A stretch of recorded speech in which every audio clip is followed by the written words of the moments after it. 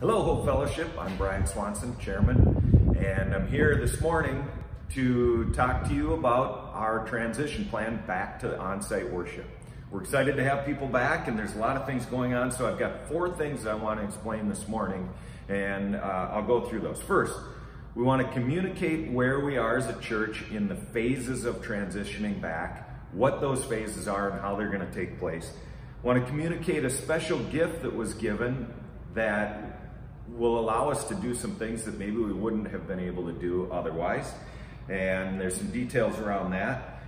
We're going to give a tour of what's being done right now here on site. So you'll see some of the changes in the building and the facility and some of the flow and different things that are being done. And then finally, I want to encourage you to pray.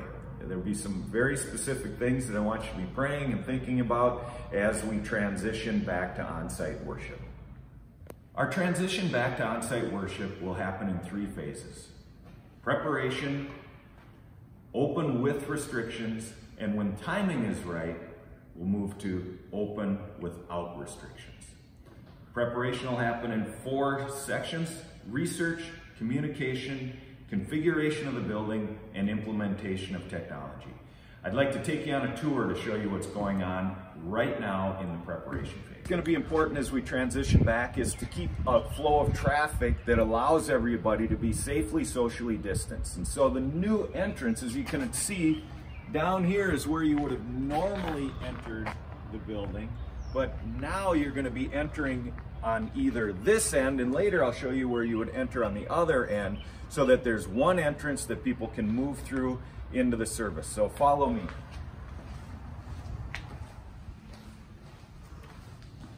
As you enter the building through the new entrance, you'll come to a greeting table. Well, we will be keeping track of counts of people that are entering the building, and not only at this entrance, but we'll be keeping track at the other entrance, and we'll be communicating back and forth to make sure that we don't exceed the capacity that we are safely able to have in the building. Our goal through this whole process has been to provide options for you to worship the way that you're comfortable. We received a survey asking you how you prefer to come back to worship.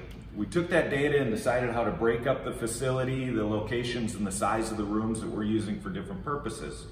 In that survey, here's what we learned. First, 70% of the people who responded preferred an option where they could choose whether they're going to follow the CDC guidelines to wear a mask or not. So that's a large percentage. 24% said, you know what, we prefer to stay home and live stream. And about 6% said we need a service, we'd like a service where we can be fully protected, follow every guideline, and be as safe as possible.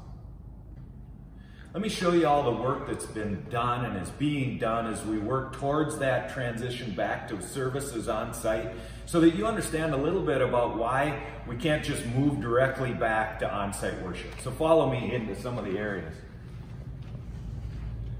First off, in the worship center, our capacity typically is 422 people. We are allowed 50% of that, so that's, 211? And so 211 people can be in this room, but as you can see, everything has begun to be reconfigured so that we can ensure that we have things set up so that you can remain socially distant as you worship. When we transitioned to recording services and playing them on Sunday so that you could come to church from home, we had to rearrange all of the technology. So all of the equipment in this room got moved, changed, and reconfigured in order to do that in a really high quality way. Now, as we transition back, all of that needs to be redone, and because we're offering simulcast within the building and we're going to be offering streaming, not only does it all have to be put back together, but there's a whole new element to it.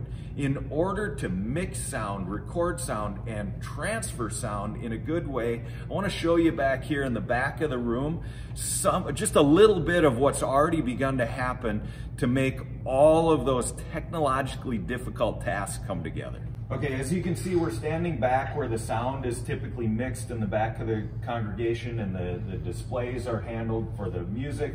And I'm going to pretend for just a minute that I understand this in some form because it's been explained to me, and I want to do my best to explain it to you. But what happens back here on a typical Sunday is all of the sound that's coming from Josh speaking and the musicians and all of the activity that's going on is brought into a mixing board through all this cabling and all the things that are going on. And that mixing board, the purpose of that is to adjust all of the sound bouncing around this room in such a way that it sounds audible, understandable, and it sounds right to you when you're sitting in the room. And there's a whole bunch of technology and intelligent people back here doing that. The challenge now is if we were to take that mix of sound and try to send it out to the world in that format, it's mixed to sound right in this room. But when you hear it coming through your computer speakers or your TV speakers, frankly, it's going to sound really bad because you don't have the benefit of the sound bouncing throughout this room.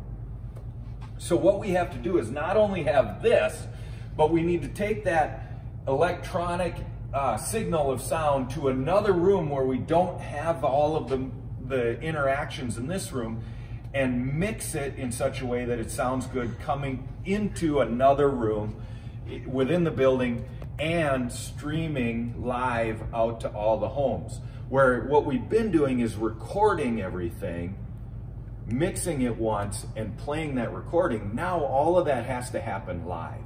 So, big task, reconfiguring all of the technology in order to do that. And it's important that we do it really well because it's happening live. It can't break down. It can't stop. People are counting on us to provide a quality experience when they're either in another room in this building or streaming from home. So this is a challenge. Let's stop there. Okay, here's the thing. In order to do this and add all of this technology to what we've been doing, there's an expense, and it's not insignificant. The good news is, over the past several months, we as a leadership team have been working through a plan to communicate to the congregation the fact that we received a significant gift to support our ministries. And the plan is to communicate that gift in such a way that we create some momentum around it, and we want to encourage you as a congregation to come together and help match that gift so that we can do even more than what we're able to do with what we were given. At the same time, this created an opportunity for us to do what needs to be done due to this transition. And so we do want to use some of that gift to apply to this purpose. Now, let me tell you a little bit about the big picture of the gift. We received $100,000 with the intent that that money would be used to expand our ministries. And so there's a lot of information that will be coming out in the near future to help everybody understand what the intent of that money is. The bottom line, though, is we've been asked to expand our ministries. And what better opportunity to expand our ministries right now than online streaming? So it fits perfectly with the donor's intent. It fits perfectly with what we intended to communicate with you as the congregation as we put the communication plan together. And so we are able to do what we need to do in a very effective way and do it well. And so we're excited about that. We're excited about this gift, and there'll be more information coming related to the gift so that you can participate in that as well. One of the things that's really important for us in order to be as safe as possible on site is that we think about how we minimize the potential of transfer of the virus from one person to the other. Some of the things that are going on related to that is we have a different method of delivering communion. These fellowship cups have the communion drink and the wafer in the cup so that you individually will be grabbing your communion rather than having somebody else hand it to you and passing plates and so forth. In addition, offering becomes a little bit of a challenge So we've added offering boxes throughout the facility that you'll see where you will drop your offering in, again, rather than handing a plate from person to person. You'll see throughout the building, they aren't here yet, but hand sanitizer stations, wipe stations where you can choose to wipe off door handles or surfaces as you're moving through the building. Doors will be propped open or removed so you don't have to grab the door handle to open them. Traffic patterns.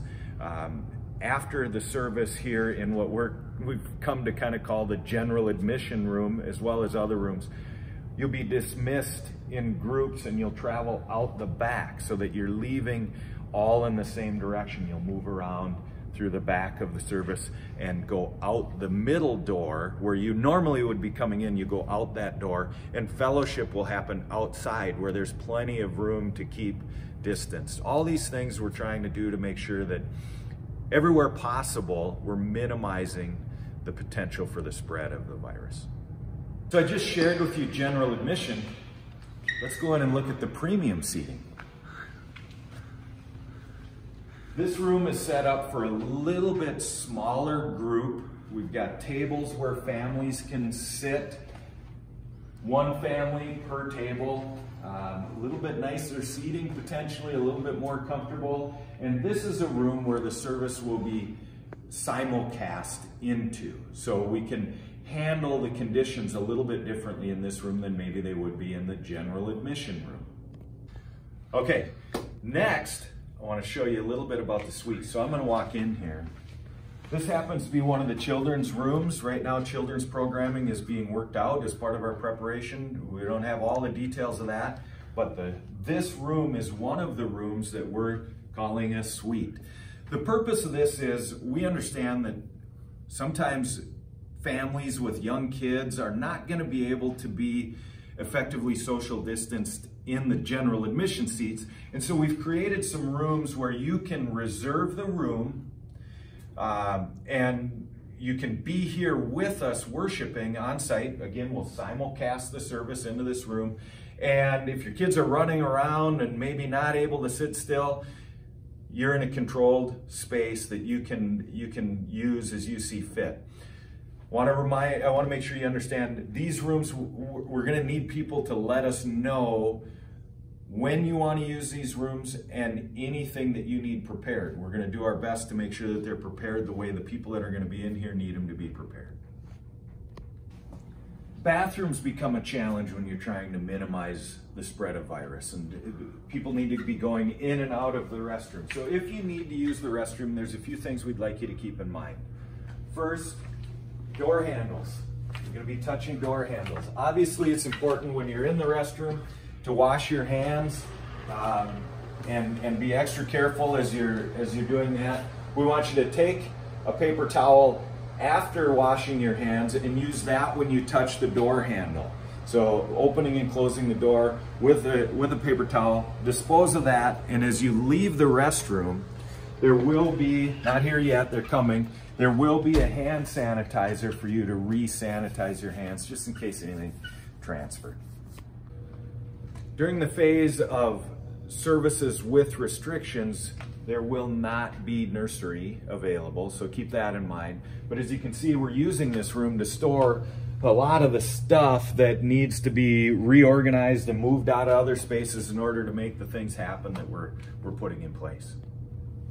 So what you see behind me is our normal entrance to the church service, and I'm headed down towards the youth space. Certainly the youth group is aware of this. Some of you may not be aware that we actually have another entrance down on this end of the facility that goes into the room that we've been using as a youth group. This space is going to be used now as the service opportunity for those people who want to make sure that they're following every guideline and be as safe as they possibly can be when they worship.